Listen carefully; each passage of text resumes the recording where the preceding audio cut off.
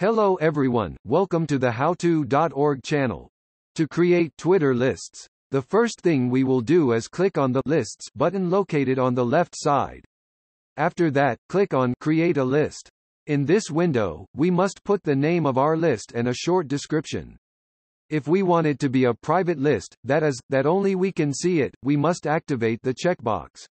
In this case I will make a public list, so it will be deactivated. Now, we must click on Next. Here, we must add the Twitter members or users that will be on this list. Only the tweets of the people we add here will be seen. For example, I will add 2 Adobe users, which is a graphic design company. Just type the name and click to add it. If it's not added despite clicking, it's because that person doesn't allow it to be added to a list. Now to finish, we must click on Done. Here are the Adobe tweets. If we want to share this list with other people, just copy the link that is in the address bar and anyone can access. Select it and right-click Copy. We can also use the shortcut Ctrl+C on the keyboard.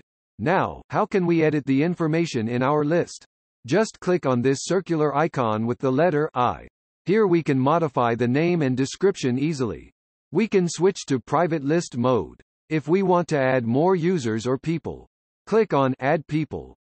Also, if we want to remove or delete a member from the list, click on Members and here we only have to click on Remove in which we want to delete. In the Subscribers section, we can find the people who have subscribed to our list. And if we click again on the information icon, we find at the bottom the option Delete List. If we click here, it tells us that this can no longer be restored and the list will be erased forever. We click on Delete and that's it, the list has been deleted. Thank you for watching our video, we hope it helped you a lot.